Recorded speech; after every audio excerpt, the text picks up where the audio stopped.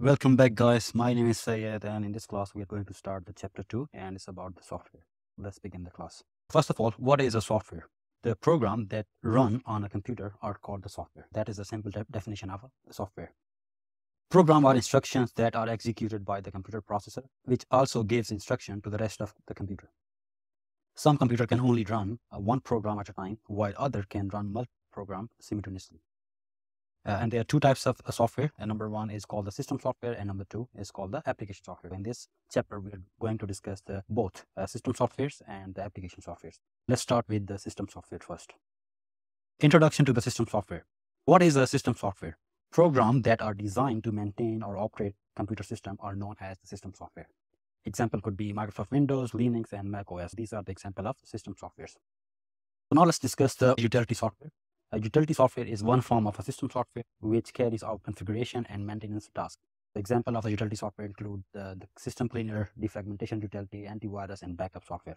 Okay. Now let's discuss the first type of utility software, which is called the backup utilities. Backup utilities create a copy of files and program. The basic purpose of the backup utilities is to create the copies. Backup can be set to run automatically, usually at the time when the system is not in use, or can be started by the user at any time. That's all about the backup utilities. Now let's talk about the defragmentation utilities. Before we start the defragmentations, let's first discuss what is the fragmentation. When you save a file on your computer, it is broken up into small pieces and stored on the hard drive. Sometimes these pieces are stored all over the hard drive, not in one place. This is called the fragmentation. When you save a file on a computer, it is broken down into small pieces, and those pieces are stored on the hard drive. Usually they are stored in the different places of the hard drive.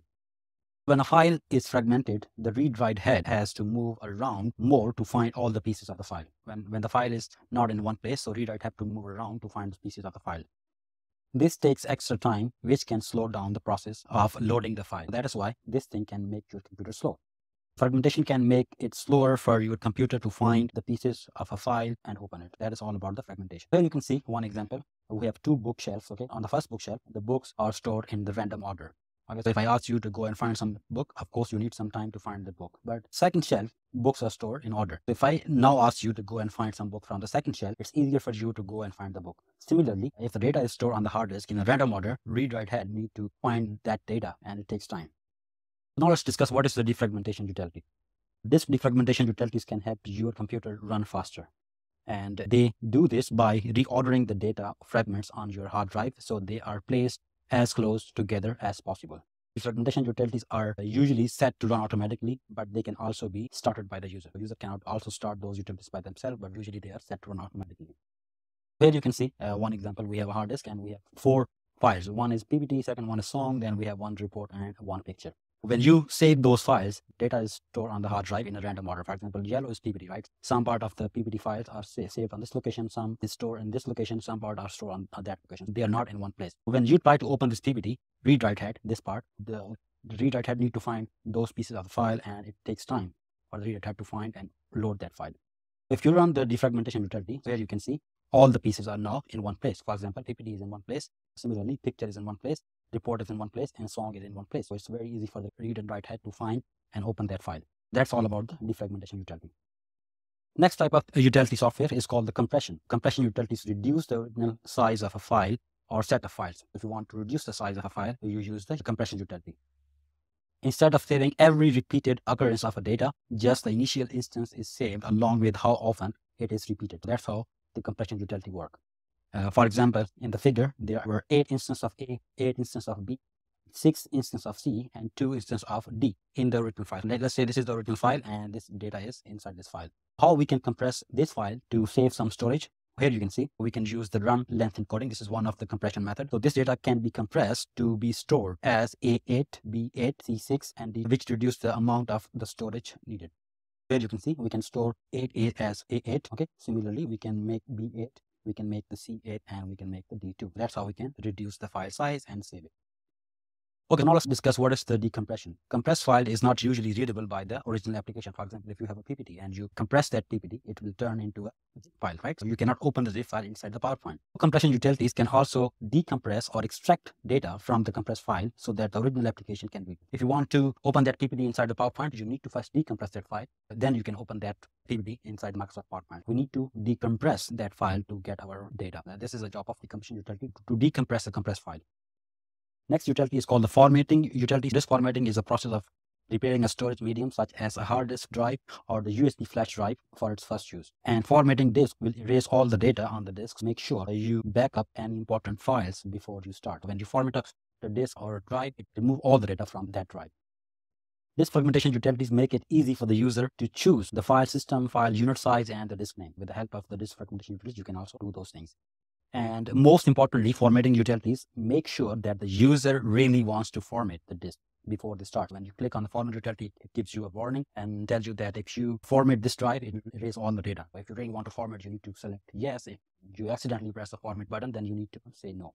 Here is an exam question. We need to match the correct answer. First is compression. What is compression? Compression is used to reduce the file size. Number 3 is the correct answer. Next one is a backup. So what is the correct answer? Backup create the copies of a file. Okay, this is the backup. Next one is the anti-malware. So anti-malware is protect from the viruses. These are the answers of those questions. Next question, which one of these is the type of software used to compress a file? We have 4 options: A, backup; B, utility; C, security; and D, network. The correct answer is B, utility. Okay, now let's discuss about the operating systems. What is an operating system? The operating system, or OS, allows user to control and manage the computer hardware. Computer is made up of a hardware, right? We have different hardware. For example, we have hard disk, we have processor, we have RAM, we have input and output devices, for example, mouse, keyboard, and those things. Operating system job is to allow the user to control those hardware. Let's talk about the different types of operating systems. So first type of operating system is called the single user operating system. A single user operating system only support a single user and cannot customize the user's interface for different users. This is one thing about the single user interface. Next thing, they are often found in the household appliance. You can find those things on the household appliance like the microwave or washing machine, and also you can find them on this type of PDAs. Next type of operating system is called the network operating system. Network operating system have additional functionality, including the first functionality is sending requests to a server when the user log in with their username and the password. Okay, this is the first responsibility. Here you can see send and receive the response when you try to log into a server. Next is the separating user account and ensuring the user cannot access each other's files. If your files are stored in one server, this is the responsibility of network operating system to separate the files of each user, and no one can access each other's files. Providing access to the network storage and shared resources such as network printers. This is also a responsibility of the network operating system. It can provide access to the shared resources such as if you have one printer in your office, manage the access to that printer. So here you can see we have 2 users, Lisa and Ellen, and their files are stored on the server. This is server. Okay, for example, this is Lisa's PDF and this is Ellen's PPT. Okay, if Lisa tries to access her PDF file, the server will give access to Lisa. Yeah, this PDF belongs to Lisa. But if Ellen tries to access Lisa's PDF, okay, send me the Lisa's PDF, the server will respond no, because this PDF belongs to Lisa, not to Ellen. Similarly, if Lisa tries to access Ellen's PPT, it won't be possible because server will not give access to Lisa's computer. This PPT belongs to Ellen. Okay, so now let's discuss about the responsibilities of the operating system. There are 4 major responsibilities of an operating system. Number 1 is memory management. Number 2 is the resource management. Number 3 is security. And the last one is print spooling. Now let's discuss each responsibility in detail. The first responsibility is the memory management. So the operating system allocates the required amount of memory or RAM to one or more applications. When you run an application, it's loaded into the RAM. This is the operating system responsibility to allocate the required amount of memory to that program. When an application no longer requires the memory, the operating system makes it available for the other application to use. For example, this is your RAM and you are working on the 3 softwares. You have Google Chrome, Microsoft Word, and VLC Player. If you close one of those applications, operating system will allocate the memory to the next program. Okay, that's how it works. So for example, if you close this one, Microsoft Word, then operating system move it from the memory and allocate this memory to the next program. That's how it works. Okay, next responsibility is called the resource management. What is resource management? The operating system makes sure that application have access to the system resources they need. And system resources include the CPU, memory, and other hardware devices such as printers. If a resource is already in use, the operating system will put the request in a queue. Here you can see, for example, if you are on an online meeting, okay, on Zoom app, and then you suddenly receive a video call from your friend. And if you try to click on the video call button to receive that call, your computer will not let you to use the camera because your camera is already used by this application. You have to wait. You have to close this application and then you can use. Or maybe you can receive the call after the meeting when the camera is not in use. This is also the responsibility of operating system. For some resources such as the printer, the operating system can tell the user when the resource become available. Next feature is called the security feature. Authentication allows user to provide secure access to computer storage and hardware using the username, password, biometric scanning, or the personal access card. This is also the responsibility of the system to give the user access using those different type of authentication method, password, username, and by maybe your fingerprint or the Face ID. Operating system can provide software firewall to authorize or prevent network data from remotely access a service or application. This is also a responsibility of operating system. The last responsibility of operating system is called the print spooling. During the large print job, the computer will have the pages ready for the printer faster than the printer can produce. For example, if you want to print 20 pages, your computer can make those pages ready for the print maybe in few seconds. Printer maybe need 1 minute to print those pages. We can say that the printer speed is slow and our computer speed is faster, right? The operating system keeps each page in a queue ready for printing. This process is called the print spooling. So now we're done with the responsibilities of operating system. Next, we talk about the application softwares. Now let's start the application. First of all, what is application software? Software applications or app allow user to produce a digital product such as a presentation or image, perform specific tasks not related to the operating system. This is the basic definition of application software. Apps are the software program that can be downloaded from the internet or installed from the storage media activity. You can install the apps from the internet, or download them from some website, or maybe you can use the DVDs to install those apps. For example, if you have a game is also a software, right? So usually games are available on the DVD disc. Some devices like the smartphone and tablet have app stores where you can find and download the apps. Some devices, for example, your iPhone have app. So when you want to download some app, you can go to the app store, write the name of that app, and then install the app from the app store. Why we need the app store? Because app store makes sure that the software that you're trying to install does not contain any harmful code. Harmful code means any code that could steal your personal information. The first type of application software called the productivity software. What are the productivity software? Office productivity software is an application that can carry out the work-related requests and often available as an application suite. The application suite is a collection of application software that share the same look and user interface. Often they share data and share some functionality. That's all about the application suite. The example of an application suite is Microsoft Office. For example, we have Word, Excel, PowerPoint, OneNote, Outlook. These are all software by the same company, Microsoft, and they have the same user interface, and mostly their functionality is usually the same. Okay, so now let's talk about the word processing software. Word processing software that user create documents that mostly include word, but also some images. They can also include tables, hyperlinks, quotations, simple drawings, shapes, and charts. An example of word processing software is WPS or Microsoft Word. Why we need the word processing software? Word processing are good choice of application for creating letters, essay, report, books. For example, if you want to create those things, you need the word processing software. For example, your textbook were written using the word processing software. Now let's talk about some features of the word processing software. The first feature is called the collaboration feature. Word processing application allow people to work together on a document. Feedback, this is the second feature. Comments can be added to the text that other can understand the writer's intention and give the feedback. Next feature is the track changes. The software can also track any changes made to the document, giving other the option to accept or reject those changes. Okay.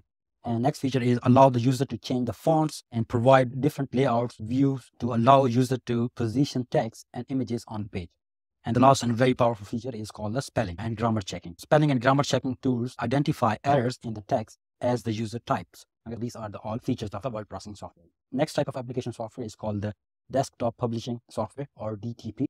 DTP software has many similar features to those in the word processing software. Features in word processing software and DTP, they are same. The basic purpose of both of these software is to write the text, okay, create a document. The main difference is the way in which software allows user to work with complicated page layout. The main difference is the word processing software like Microsoft Word don't allow you to create a complicated layout, but the desktop publishing app allows you to create complicated layout of the page. For example, if you see your book have different sections, right? You have different boxes, different sections. To do those things, you need the desktop publishing app. An example of DTP software is Adobe InDesign. This is one of the DTP. Next application software is called the Spreadsheet. Spreadsheet application are used to do the calculation. The basic purpose of those applications to do the calculation on the data. User can use and create formulas and functions to perform automatic calculation on values that can be entered and changed later. These features allow spreadsheet to be used to model financial scenarios and answer what-if type of questions. Questions such as what would be the cost per ticket be if I change the maximum number of staff required to my event. The example of those software are Microsoft Excel and Numbers. Okay, next type of application software is called the database software. What is database? Database management system, or DBMS, are used to enter, edit, and search data. That is the basic function of the database software. Some system can also produce reports that dynamically display real-time changes to the data as it updates. And now let's talk about the features of the database software. Data entry form, so that user can input data. This is the first feature. Next feature is the query editor, so that the user can select all data that meets a certain criteria. And the last feature is report builders, so that user can display data in a more readable format. An example of the DBMS is Oracle MySQL.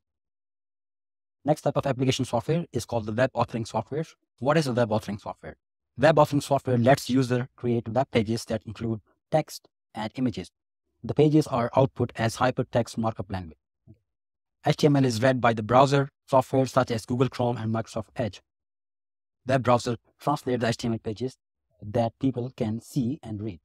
And the web pages can be linked together to create a website for the people to view on intranet or on a web server on the internet. That's all about the web authoring software. Why we need the web authoring software? Some people prefer to create customized web pages by writing the HTML. Some tools allow users to produce complex websites with little or no HTML coding experience. These programs are sometimes termed as what you see is what you get editor, because the published pages look remarkably similar to the pages the user update in the online editing application. That's all about the web authoring software. Now let's discuss the next type of application software, which is image editing software. What are image editing software? Image editing application let users create and change bitmap images such as a digital photograph or vector graphics such as drawing or logos. What is a bitmap? Bitmap, a computer image that is stored or printed as an arrangement of bits. What is vector graphic? Vector graphic, a graphical image made up of points and lines. Now first let's discuss the graphic editors. Graphic editing application allow users to create or edit vector graphics. An example of graphic editing software is Adobe. Now let's discuss the features of the graphic editors. The first feature is the vectorizing image, that is converting or tracing bitmap graphic to a vector graphic. And second feature is the layers, and this is having the ability to place some graphics on top of others. Next feature is adding text, adding or drawing shapes and lines, resizing, aligning or moving the shapes and lines, altering the color of the shape, lines, and filled areas. That's the second feature. Now let's talk about the photo editors. These applications allow users to edit and enhance the digital photographs and images. An example is GNU image manipulation program like GIMP or GIMP, and second one is most popular, Photoshop. Now let's talk about the features of the photo editor. The first feature is the red eye removal. Second feature is the blurring images. Okay. The next one is resizing the images and cropping images. We have applying different types of filter and adjusting the brightness and the contrast and altering the sharpness. And the last feature is distortion effect. Now let's talk about the sound editing softwares. What are sound editing software? Sound editing software allow users to edit audio files or to join together different audio files in order to create multi-track music or soundtrack or a video. This is the basic job of sound editing software. An example of sound editing software is Audacity and Adobe Audition. Now let's discuss the features of the sound editing softwares. Okay. First feature is cut and join audio clips, mute and solo or some audio track, alter the volume levels of individual tracks, change the tempo. Next we have the frequency equalization, changing the level of high and the low pitch frequency and add effects like reverberation. Next one is apply audio processing such as reverse, noise reduction, normalization, fade the volume in that it gets louder or out so that it gets quieter. Next type of application software is presentation software. What are the presentation software? Presentation software allows users to create engaging multimedia content, including images, text, animation, and videos. This content can be placed on slides or pathways that are used to illustrate and support the spoken content of a talk given to an audience. An example of the presentation software is Microsoft PowerPoint and Prezi. Now let's talk about the features of the presentation software. Some application allow users to practice timing and add narration that automatically plays back on the appropriate slides. These slides can be set advanced automatically after a set period of time or on command from the presenter. Notes can be added to the presentation to remind and prompt the presenter to speak about a specific point during the presentation. Next type of application software, we call them the control application. What are the control application? Control application are used to make something happen in the physical environment. This type of software is often used to automate the movement of control devices or actuators such as motors. Control software is often used in engineering, vehicles, and building the control system. However, a developing group of control application is in the area of some automated system where devices can be monitored and controlled using a smartphone app. Next type of application software is called the project management. What is a project management software? A project management app assists, plan, and track individual tasks in a project so the project managers can make most efficient use of available resources. Some tasks cannot be started until the previous task is completed or partially completed. So it is important for a project manager to see which tasks are dependent on other. When all these dependent tasks are put into a timetable, it's easy for the project manager to see the critical path. These applications can also be used to set the milestones. So now let's talk about some features of the project management software. The project management application can be used to allocate tasks to individual people or group of people. They often provide the option for individual or groups of people to be allocated more than one task. Some project management applications also provide tools for tracking the cost and arranging for the resources to be delivered on time. Next type of application software is called the communication software. Okay, what are communication software? Communication software provide remote access to system and allow users to connect people using the internet. It can be used to send files and messages as text, images, audios, and videos. Next type of application software is called the web browsers. The web browser allow users to view pages and websites created in web authoring software and hosted on servers that are connected to the internet. These servers may be in another country. Different browsers have different features and compatibilities with file types used on the World Wide Web. A browser also allows users to access the system that use the internet but are not on the World Wide Web, such as the file transfer protocol server. Next type of application software, we have the email. Email can be sent and received by software installed on a computer. This locally installed software acts as a client to an email server. Also, it often stores or uses a database of contact, which is sometimes available as another application. As well as locally installed application, users can access email through webmail software, which they read through a web browser. Webmail is an example of web application that is hosted on a web server and accessed on internet connection. Here are some features of the email software. Some webmail application allow users to store emails offline for access when they do not have an internet connection. Email application often provide features such as a label to help organize mails and the filters. Next, we have the social media apps or social media software. Social media can be accessed through a web browser or by using locally installed apps. Some apps provide access to multiple social media accounts. Apps developers create apps that people can download and install on their digital devices. We have the Facebook, TikTok, and Weibo. These are the examples of social media applications. Now let's discuss the SMS and MMS. SMS stands for the short messaging service app. SMS app available on phone. They allow users to send up to 160 characters per message using the mobile phone network. No internet is needed. Multimedia messaging service or MMS application extend the capability of SMS. MMS can deliver more than 160 characters per message and can include video, animation, images, and audio. Like SMS, they are sent using the mobile phone network and do not require an internet connection. Next one is the instant messaging application. Instant messaging application are very similar to the MMS application, but they require a connection to the internet. They can allow users to see when other user is typing, and users can also prevent others from seeing when they are typing. Messages sent via the instant messaging application can include location data. Now let's discuss about the software licensing. The first question is, what is software licensing? Software license is a legal agreement that gives a user the right to install and use the software. That is the basic definition of software license. There are many types of software license, and the details of software licensing are complicated. To make things easier to understand, you can think about two types of software license that are available. Number one, we have the free or the open source, and number two, we have the proprietary license. These are the two types of license, and we are going to discuss these two. Let's first discuss the free software. What is a free software? Free software license lets you study, modify, copy, and distribute the software. That is the basic definition of the free software. You can decide if you want to charge for a copy of the software or give it away for free. Free software can be made available for a fee or free of charge. The word free in the free software means you have the freedom to use the software however you want, not that it is always free to download. Now let's talk about the open source software. Open source software license make the source code available to the user so that they can modify how the software work or distribute the modified or unmodified software. That is the basic definition of open source software. We can see the example of open source software is the VLC, Google Chrome is in open source, Firefox is also an open source, and LibreOffice is also an open source software. Now let's talk about the proprietary software. Proprietary software is software that is owned by a company or individual. For example, you can think of the Microsoft Word that is owned by Microsoft. This type of software, they are called the proprietary software. The owner of the software can decide if it is free or if you have to pay for it. That is decided by the company or the owner.